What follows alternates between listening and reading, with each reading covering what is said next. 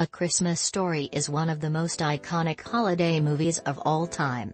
Cable channels often have the Christmas film on repeat for days around the holiday. Ralphie actor Peter Billingsley once recounted some shocking behind-the-scenes revelations from the set of A Christmas Story. As a result of one of these stories, Billingsley got quite sick. What is A Christmas Story about?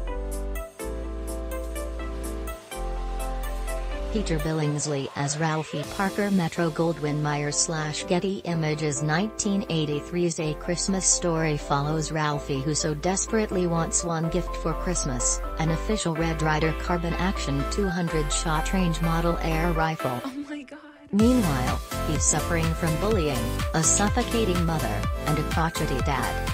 Ralphie attempts to convince all those around him that the BB gun is the perfect present. Bob Clark directs and co-writes a screenplay along with Gene Shepard and Lee Brown.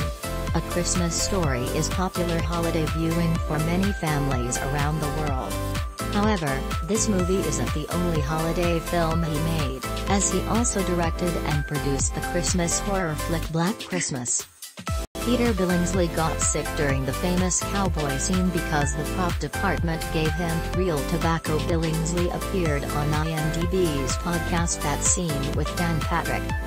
He was only 12 years old when he filmed A Christmas Story, and now Billingsley is recounting his experiences on the set.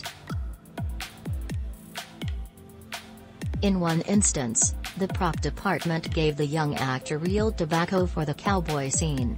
The scene says he's dressed as a sheriff, and the script says he's chewing tobacco, Billingsley said.